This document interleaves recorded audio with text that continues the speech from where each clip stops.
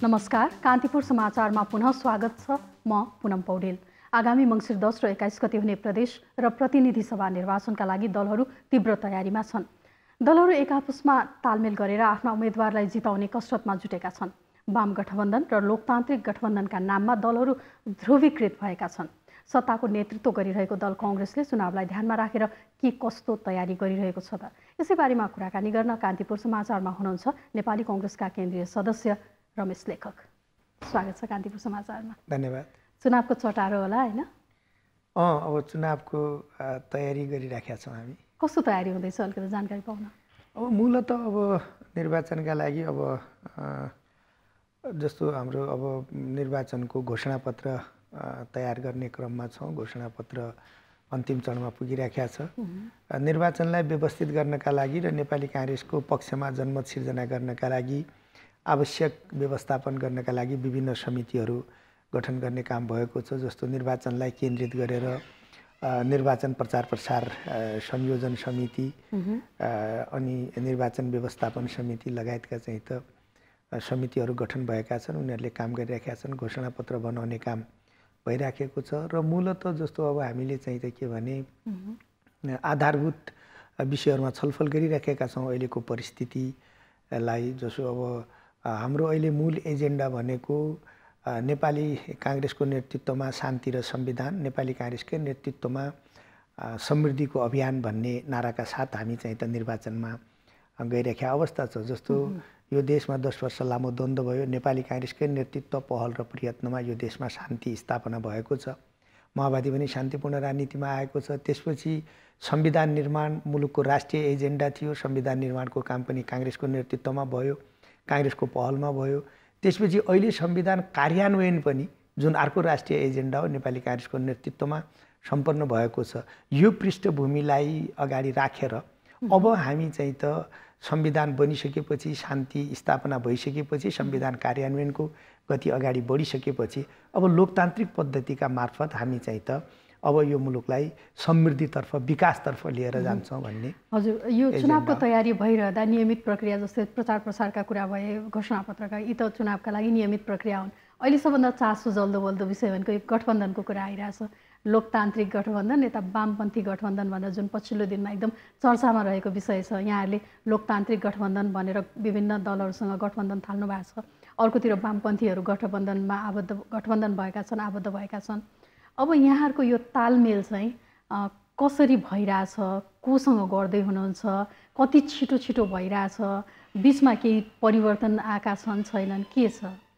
अब यो वास्तवमा अहिलेको संसार र अलिकता म जोडी पनि हालेँ। यहाँले यति लामो अहिले भर्खरै कुरा गर्नुभयो कांग्रेसको नेतृत्वमा भएका कुराहरू, संविधान शान्ति प्रक्रियादेखि लिएर संविधान कार्यान्वयनसम्ममा। अब आजको दिनमा आउँदा कांग्रेसलाई किन लाग्यो हामी गठबन्धनमा जानुपर्छ, गठबन्धनमा नगइकन सम्भवतः हामी पछि पर्नेछौँ कि भन्ने लागेर हो, अथवा साँच्चै नै समेट्न खोज्या हो? आवश्यकता किन पर्यो यसरी गठबन्धन गर्नुपर्ने हो? यो महत्त्वपूर्ण यहाँले कुरा उठाउनु भएको छ। वास्तवमा यसको थोरै म पृष्ठभूमि आग्रह गर्न चाहन्छु। भयो के त भन्दा वामपन्थी पार्टीहरू अचानक अप्रत्याशित ढङ्गले उहाँहरूले चाहिँ त ध्रुवीकरण सुरु गर्नुभयो। वास्तवमा यो तालमेल मात्रै होइन। जस्तो एमाले र माओवादी केन्द्रले के भन्यो भने हामी निर्वाचनका बेला तालमेल गर्छौँ, निर्वाचन संयुक्त रूपमा लड्छौँ र हामी पार्टी एकीकरण गर्छौँ र एउटै पार्टी कम्युनिस्ट पार्टी बनाउँछौँ भनेर भन्नुभयो। त्यो भनेको चुनावी तालमेल मात्रै होइन कि उहाँहरू चाहिँ त सबै कम्युनिस्टहरू मिलेर एउटा कम्युनिस्ट पार्टी बनाउने गरेर चाहिँ त कम्युनिस्ट ध्रुवीकरणमा उहाँहरू लाग्नुभयो। यो प्रश्न देखिएको छ। समान विचारधारा भएका दलहरू मिल्नु नराम्रो हो र एउटै पार्टी बनाउनु नराम्रो हो? म त्यसलाई राम्रो र नराम्रोमा गएको छैन। म के आग्रह गरिरहेको छु भने उहाँहरूले त्यसरी मिल्दा के भन्नुभएको छ भने हामी कम्युनिस्ट हौँ, हामी द्वन्द्वात्मक भौतिकवादमा विश्वास गर्छौँ, हामी समाजलाई चाहिँ त मार्क्सवादी दृष्टिकोणले हेर्छौँ र यो मुलुकमा चाहिँ त हामी समाजवाद मार्फत साम्यवादतर्फ जान्छौँ भन्ने खालका चाहिँ त दृष्टिकोणका साथ उहाँहरू मिलिराख्नु भएको छ भने त्यसले एउटा हामी यसलाई सूक्ष्म ढङ्गले त्यो दर्शन त उहाँहरूले बोकि नै रहनु भएको छ नि। यहाँहरूसँग चुनावमा आउँदा हरेक उसमा त्यो दर्शन त छ नि होइन? त्यसैमा आउँदैछु त हो। त्यसै दर्शनको अर्को फाटो छ कि उहाँहरू कम्युनिस्ट हो, उहाँहरू द्वन्द्वात्मक भौतिकवादमा विश्वास गर्नुहुन्छ, उहाँहरू मार्क्सवादी हो। सत्ता साझेदारी गर्दा यी सब कुरा किन ध्यानमा आउँदैन कांग्रेसलाई? आउँदैछु अनि अलिकता मतभेद हुन सक्छ, यी सारा कुरा देखिन्छ फेरि। मैले पुरा कुरा नभन्दै टिप्पणी गर्नुभयो भने अलि मलाई गाह्रो हुन्छ नि त। म के भनिरहेको छु भने त्यो दर्शनका सँगसँगै त्यसै दर्शनसँग जोडिएको अर्को पाटो के छ भने कम्युनिस्टहरूको अर्को एउटा मार्क्सवादीहरूको दृष्टिकोण के हो भने उहाँहरू चाहिँ त एकदलीय अधिनायकवादमा विश्वास गर्नुहुन्छ। त्यो पनि त आखिर यसैसँग जोडिएको नि। कम्युनिस्ट हुनु, द्वन्द्वात्मक भौतिकवादमा विश्वास गर्नु भनेकै के हो त भन्दा एकदलीय अधिनायकवादमा पनि विश्वास गर्ने, यो उहाँहरूको दर्शनको कुरा हो, यो मैले भनिराखेको कुरा होइन। त्यसो भएको हुनाले हामीले यो घटनालाई कसरी लिएका छौँ त भन्दा यसरी कम्युनिस्टहरू एकीकृत भएर एउटा पार्टी निर्माण गर्ने र हामी कम्युनिस्ट हौँ है भनेर अगाडि बढिराखेको सन्दर्भमा यसले मुलुकलाई एकदलीय अधिनायकवादतर्फ, निरङ्कुशतातर्फ लिएर जाने खतरा बढ्यो भन्ने हाम्रो मान्यता छ। हामी यसलाई सूक्ष्म ढङ्गले यो घटनालाई हेरिराखेका छौँ। त्यसो भएको हुनाले मुलुकमा लोकतन्त्र जोगाउनका लागि, बहुदलीय व्यवस्था जोगाउनका लागि र जनताका लोकतान्त्रिक हक अधिकारहरूको संरक्षण गर्नका निमित्त नेपाली काङ्ग्रेसले पनि त्यही ढङ्गले काम गरेर अगाडि बढ्न जरुरी छ। हो, यो सन्दर्भमा लोकतन्त्रमा विश्वास गर्ने पार्टीहरूसँग स्वाभाविक रूपले काङ्ग्रेसको नजदिकी सम्बन्ध बन्ने कुरा भयो। यो मैले यति तपाईँलाई पृष्ठभूमि भने हो। त्यसो भएको हुनाले अब फेरि अर्को कुरा यहाँले भन्नुभयो, तपाईँहरूसँग पनि मिल्छन्। हो, दुईवटा कुरा हुन्छ। एउटा के हुन्छ भने सत्ताका लागि, सरकार बनाउनका लागि तालमेल गर्ने एउटा विषय हुन्छ। त्यो त के छ भने पार्लियामेन्टमा बहुमत कसैको छैन, पार्लियामेन्टमा कसैको बहुमत नभएको बेला सरकार निर्माण गर्नका लागि तालमेल गर्न त हिजोका दिनमा चाहिँ त हामी र एमाले पनि मिलेका छौँ, हामी र माओवादी पनि मिलेका छौँ, माओवादी र एमाले पनि मिलेका छन् र अरू पार्टीहरू पनि मिलेर सरकार निर्माण गरेर अगाडि बढ्ने कुरा भएको छ। तर अहिलेको घटना त्योभन्दा अलि फरक के हो त भन्दा उहाँहरूले सरकारका लागि मात्रै तालमेल गर्नुभएको होइन कि पार्टी नै एकीकरण गरेर कम्युनिस्ट पार्टी एक बनाउने र चाहिँ त हामी कम्युनिस्ट हौँ भनेर अगाडि बढिराखेको जुन घटना छ र कम्युनिस्टका नाममा जुन ध्रुवीकरण भइरहेको छ, यहाँनिर सूक्ष्म ढङ्गले हेर्नुपर्ने कुरा छ कि कम्युनिस्टका नाममा जुन ध्रुवीकरण भइरहेको छ यसले चाहिँ त के भने एकदलीय अधिनायकवादतर्फ मुलुकलाई लैजान्छ भन्ने चिन्ताका साथ हामीले चाहिँ त सचेत भएर अगाडि बढ्नु परिरहेको अवस्था हो। लोकतन्त्रको रक्षाका लागि, लोकतान्त्रिक मूल्य मान्यताका लागि यहाँलाई जुन चिन्ता भनेर यहाँले भन्नुभयो, यसरी हुँदाखेरि चाहिँ त्यतातिर धक्का पुग्ला कि भनेर जुन किसिमको कुरा गर्नुभएको छ, चुनाव पनि त मुखैमा छ नि। दुईटा दल मिले समस्या पर्ला कि त हामीलाई भन्ने त्रासले पनि काम गरे आउन सक्छ। तर यसमा तरासको कुरा छैन। तरासको कुरा काङ्ग्रेसले चुनाव हार्ला र जित्ला भन्ने मात्रै तरास होइन।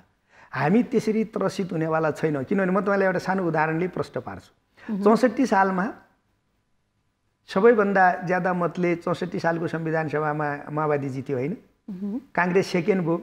तर मतको अन्तर यति थियो कि हामी जम्मा 37 सिट जितेका थियौँ। हो, तर 70 सालमा नेपाली काङ्ग्रेस सबैभन्दा ठुलो पार्टी भयो। किन त भन्दा कम्युनिस्टले जित्दैमा राष्ट्रिय एजेन्डा सम्बोधन हुँदा रहेनछन् भन्ने कुरा त 500 वर्षमै जनताले बुझेछ त। 64 सालमा माओवादी सबैभन्दा ठुलो पार्टी भयो, एमालेको पनि जबरजस्त उपस्थिति संविधान सभामा रह्यो, दुईटै मिल्दा झन्डै 2/3 पुग्ने स्थिति रह्यो, तर मुलुकले संविधान त पाएन त। अनि 70 सालमा काङ्ग्रेस सबैभन्दा ठुलो पार्टी भएर आयो नि त। त्यसकारण एउटा चुनाव हार्ने, एउटा चुनाव जित्ने, एउटा चुनावमा बलियो हुने, एउटा चुनावमा कमजोर हुने कुरासँग काङ्ग्रेसको कुनै डर, तरास, आपत्ति छैन। हेर्नुहोस्, त्यो निश्चित कुरा हो। किनभने हामी 15 सालमा काङ्ग्रेस चुनाव लडेको छ, त्यसपछि 47 सालदेखि हामी 48 सालदेखि निरन्तर चुनाव लडिरहेका छौँ। भनेपछि अहिले पछिल्लो गठबन्धन भनेको मात्र लोकतन्त्रको मान्यतालाई मैले प्रश्न पारौँ। हामी कहिले चुनाव हारेका छौँ, कहिले जितेका छौँ। हामीले राम्ररी के बुझेका छौँ भने एउटा चुनाव हार्दैमा राजनीति हारिँदैन, एउटा चुनाव हार्दैमा पार्टी मर्दैन, एउटा चुनाव जित्दैमा राजनीति हमेसाका लागि जित्दैन। हो, त्यसकारण अहिलेको घटनालाई हामीले फरक ढङ्गले हेरेका छौँ र राजनीतिक विश्लेषणका साथ हेरेका छौँ। त्यो भनेको के हो भने कम्युनिस्टहरूको जुन ढङ्गले ध्रुवीकरण भइराखेको छ, यो ध्रुवीकरणले लोकतन्त्रलाई कमजोर नगरोस्।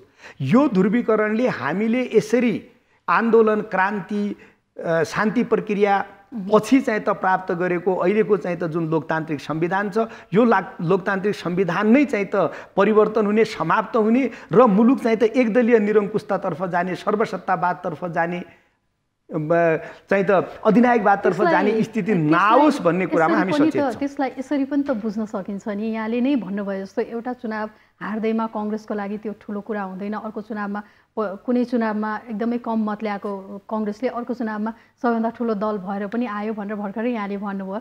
यसलाई त यसरी पनि लिन सकिन्छ नि त, ती दुईटा दल मिल्दैमा पनि त फेरि एकदम कम्युनिजम आइहाल्छ देशमा तुरुन्तै भन्ने पनि त नहोला नि, होइन? होइन, त्यो त हामीले होइन, उहाँहरूले भन्दै हुनुहुन्छ। उहाँले के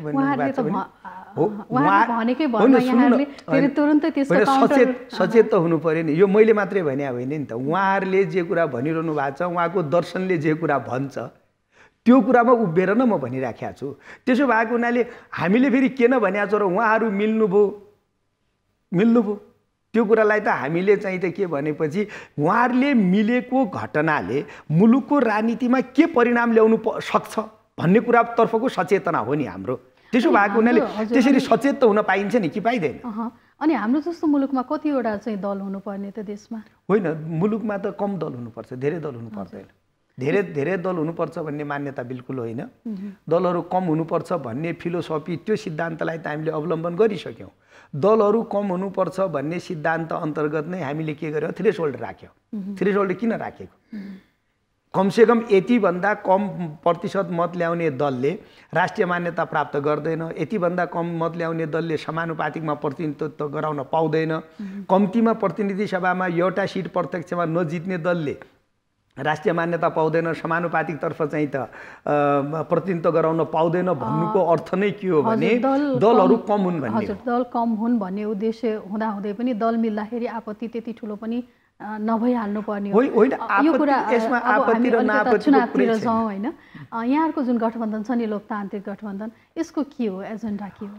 अब यसमा मूलतः के छ भने मैले भने नि त, लोकतन्त्रवादी राष्ट्रवादी शक्तिहरू, राष्ट्रियताको पक्षमा उभिने, लोकतन्त्रका पक्षमा उभिने शक्तिहरू पनि चाहिँ त हामी आपसमा तालमेल गरेर सहमति गरेर जान सक्छौँ भन्ने नै यसको उद्देश्य हो।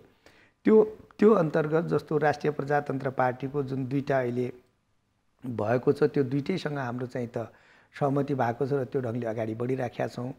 त्यसका सँगसँगै खास गरेर मधेसमा केन्द्रित राजनीतिक दलहरूसँग पनि हाम्रो छलफल भइरहेको छ। उहाँहरूसँग चाहिँ त हामी निष्कर्षमा पुगिसकेका छैनौँ र के चाहिँ त जस्तो नेपाली काङ्ग्रेसमै काम गरेर गएका नेताहरू अरू पार्टी स्थापना गरेर बस्नु भएको थियो, उहाँहरू चाहिँ त पुनः नेपाली काङ्ग्रेससँग जोडिनु भएको छ। त्यसो भएको हुनाले नेपाली काङ्ग्रेससँग जोडिने चाहिँ त अभियान पनि तीव्र गतिले अगाडि बढेको छ भने अरू राजनीतिक दलहरूसँग सरसल्लाह गरेर तालमेलले गरेर जाने कुरा पनि अगाडि बढेको छ।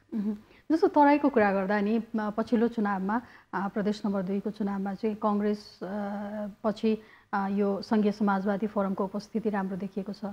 यहाँहरूले यो त्यो क्षेत्रमा उहाँहरूले चाहिँ त्यो चाहिँ आफ्नो भोट ब्याङ्क मान्नुहुन्छ, यहाँहरूले पनि तराईलाई भोट ब्याङ्क मान्नुहुन्छ, तालमेल कसरी मिलाउनुहुन्छ? भागभण्डामा त अप्ठ्यारो पर्या होला। होइन, पहिलो कुरा त के हो भने हेर्नुहोस्, यो तराईको 2 नम्बर प्रदेशको यहाँले तेस्रो चरणको स्थानीय तहको निर्वाचनको जुन कुरा गर्नुभयो, त्यसले एउटा स्पष्ट जनमत के देखाएको छ त भन्दा संविधान वास्तवमा तराईमा जनमतको रूपमा त्यो निर्वाचन सम्पन्न भएको छ भन्ने मलाई लाग्छ।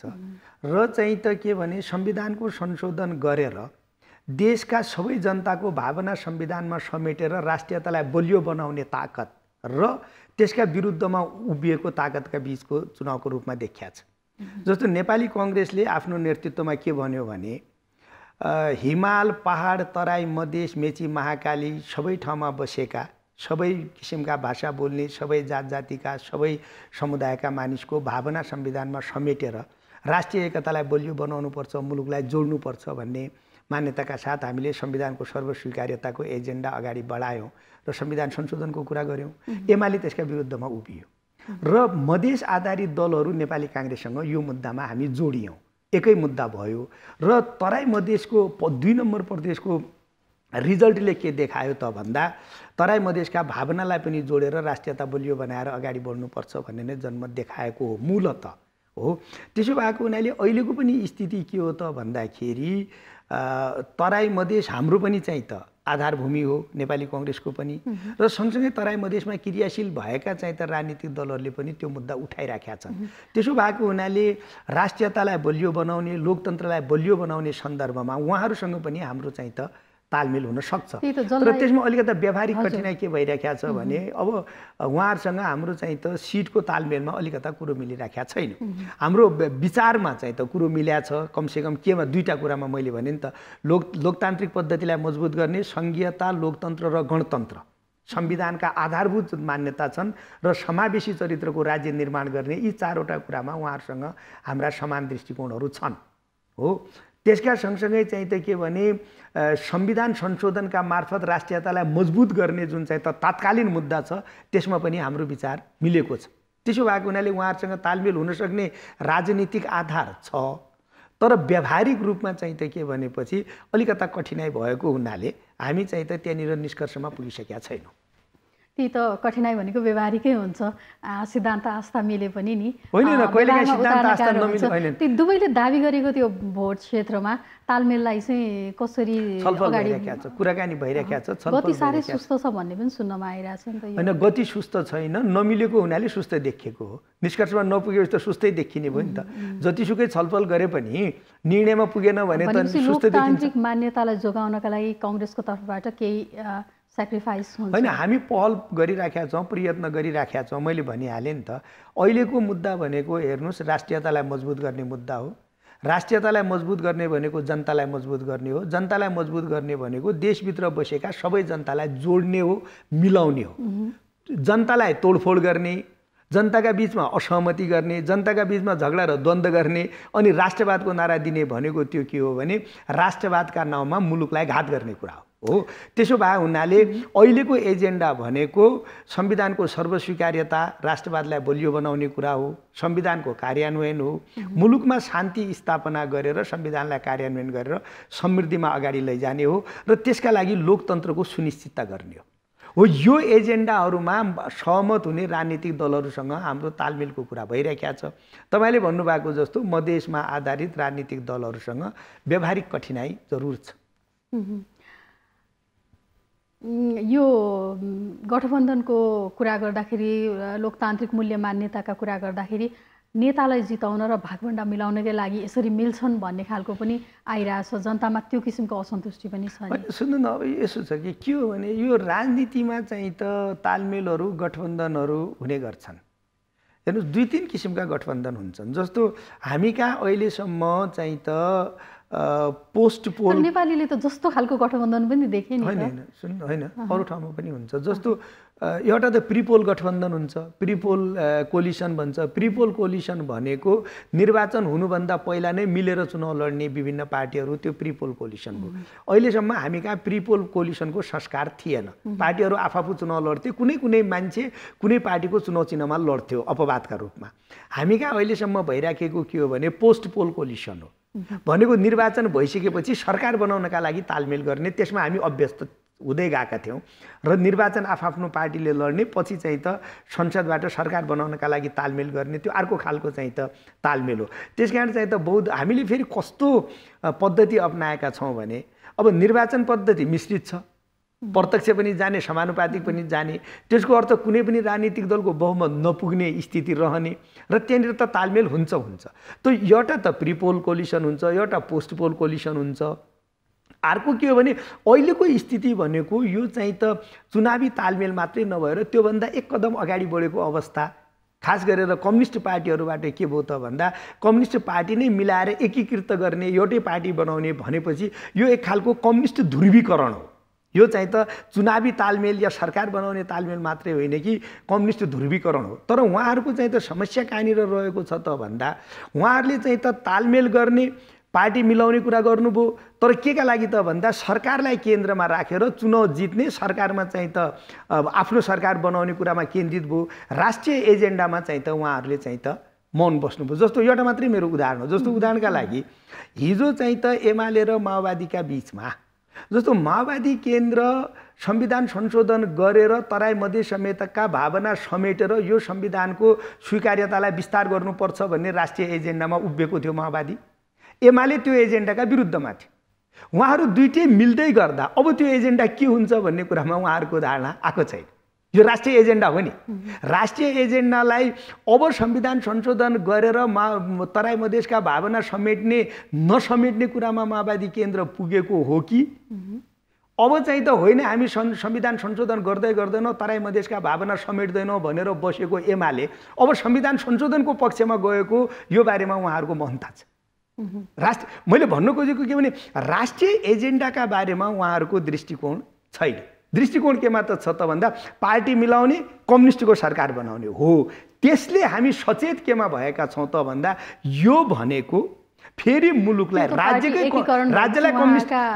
घोषणापत्र आउला नि त अब त्यो घोषणापत्र आएपछि हेरौँला राज्यलाई कम्युनिस्ट बनाउने अभ्यासको प्रारम्भ हो कि भन्ने चिन्ताका साथ हामी यो घटनालाई हेरिराखेका छौँ। यति हो हाम्रो। र अहिले जति पनि गठबन्धन हुन्छन्, सत्ता साझेदारी हुन्छन्, चिताउँदै नचिताएका दुईटा दलहरू मिलेर सरकार बन्छन्, यो बहुमत छैन, त्यसले गर्दा हाम्रो यो बाध्यता हो भन्ने एउटा नियमित जवाफ जहिले पनि हुन्छ। किन त यस्तो हुन्छ भन्दाखेरि किन बहुमत आउँदैन एउटा कुनै दलको, त्यो स्थिति किन भएन नेपालमा? किनभने दोस्रो जन आन्दोलन सकिएपछि पनि यतिका वर्ष धेरै अभ्यासहरू भए नि त, तर पनि एउटा दलले बहुमत ल्याउने अवस्था अझै पनि किन छैन? त्यो त यो अलि अब हामी त बहुमत नआउने पद्धतितिर गयौँ नि। जस्तो उदाहरणका लागि कुनै पनि दलको संसदमा बहुमत, एउटै दलले बहुमत ल्याउनका लागि प्रत्यक्ष प्रणालीमा जानुपर्छ निर्वाचनको। प्रत्यक्ष निर्वाचन प्रणालीमा फर्स्ट पास्ट द पोस्ट भन्छौँ जसलाई हामी, जो सबभन्दा बढी मत ल्याउने जित्ने, जसलाई सामान्य बोलचालमा प्रत्यक्ष निर्वाचन भन्छौँ, त्यो प्रणालीमा गयो भने कुनै एउटा दलको बहुमत आउने प्रबल सम्भावना हुन्छ।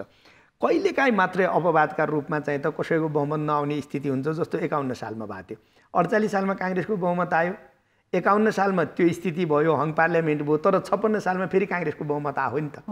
तर पछिल्लो समयमा हामी यो अन्तरिम संविधानका मार्फत जब हामीले पहिलो संविधान सभा र दोस्रो संविधान सभाको निर्वाचन गऱ्यौँ र अहिले जुन संविधान हामीले बनायौँ त्यसले के गर्यो त भन्दा मिश्रित प्रणाली अपनायो। मिश्रित प्रणाली भनेको के त भन्दा केही मानिसहरू प्रत्यक्ष जित्ने, एउटा दलको मात्रै बहुमत नआउँदाखेरिका परिणामहरू निरन्तर 46 सालपछिका सरकारले भोगिरहँदा पनि फेरि दलहरू त मिश्रित प्रणालीमै गएर त्यो अवस्था फेरि पनि देखिने भयो। यो प्रसङ्गलाई फेरि अलिकता पछि सार्दै अन्त्यमा एकदम छोटकरीमा महिला सहभागिताको कुरा जहिले पनि आउँछ, दलहरूले फेरि पनि कन्जुसाइ गरे महिलालाई उम्मेदवार बनाउनलाई, प्रत्यक्षतर्फलाई भन्ने गुनासो आइरहेछ, कसरी सम्बोधन गर्नुहुन्छ? अनि सहभागिता त सुनिश्चित नै छ है। परिणाममा जस्तो उदाहरणका लागि अहिले प्रत्यक्षमा महिलाको उम्मेदवारी कम छ, त्यो निश्चित हो। त्यसमा पनि हाम्रो पार्टीबाट एक दुईजना हुनुहुन्छ, तथापि त्यो कमै हो, त्यसलाई मैले चाहिँ त उचित प्रतिनिधित्व मान्दिनँ। तथापि अहिलेको संविधानको व्यवस्था के हो भने भोलि प्रतिनिधि सभा बन्दै गर्दा 1/3 महिलाको उपस्थिति सुनिश्चित हुन्छ। तर प्रत्यक्षबाट यदि आउनु पनि कन्जुसाइ गरिरहेछन्। अनि यसको पनि दुई तीनटा पाटो छ। एउटा त के छ भने थोरै चाहिँ त दलहरूको पनि कन्जुसाइ होला, तपाईँले भन्नुभएको जस्तो। थोरै के छ भने समानुपातिकबाट जाने एकदम सुनिश्चितता छ, के ग्यारेन्टी छ।